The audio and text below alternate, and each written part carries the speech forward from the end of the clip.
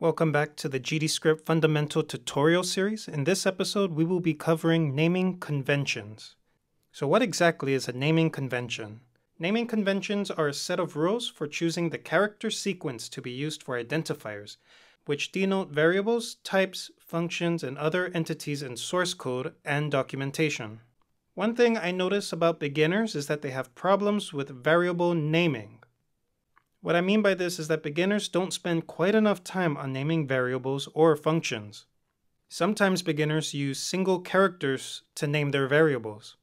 And while single characters were okay back when computers had small RAM, when there were consequences with giving variable big names, that is no longer the issue. So how exactly can we go about creating good variable and function names? Well, to start, the intention of the variable or function should be clear from its name. One thing to avoid are using comments to explain your code. If you have to write a comment to make the purpose of the variable or function clear, it's best to start rethinking a new name. Let's go ahead and take a look at bad variable names. Over here you can see we have a variable x assigned the literal integer value 100. And on top of that, you can see above our code that we have a comment that says represents player health. This is not good use of writing code, as now you have to read two lines of code, the comment and the variable declaration. Also keep in mind that reading the variable x throughout the script will cause confusion, simply due to the fact that you don't know what x represents unless you go back to reading the comment. Let's go ahead and improve the state of our code. As you can see here, instead of naming our variable x, we've decided to rename our variable player health. On top of that, we were able to get rid of the comment because the name of our variable lets you know what this variable's intent is, which is to contain the value for our player health.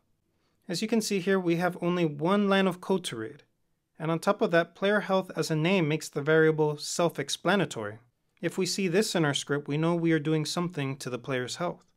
However, what if I told you there was a way to even improve our current code? Let's go ahead and take a look at that. As you can see here, we've added a data type to our variable. In this case, we are limiting the scope of our variable to only taking integers. Now, when someone looks at our code, that coder will understand that the player health only deals with integers and, of course, all the mathematical operations intended for integers. One thing to keep in mind when naming your variables is to avoid writing data types in the name. This is due to the fact that if you decide to change the variable data type in the future, you will cause yourself a lot of headache. Let's take a look at this example. In this example, we have a variable int health assigned the literal integer value 100. Maybe a user accidentally changes the data type. You can possibly be misguided by other users on the data type if the data type changes in the course of the game. What I mean by that is that even though you have the variable int health, what if in the future they decide to opt in an integer for a string?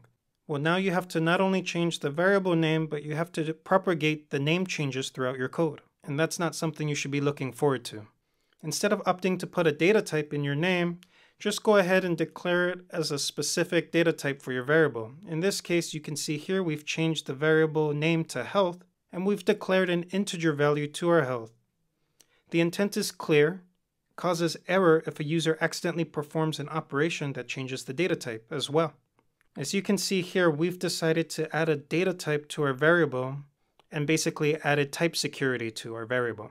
One thing I suggest to make life easier on your coding adventures is using names that can be easily searched in your coding editor of choice.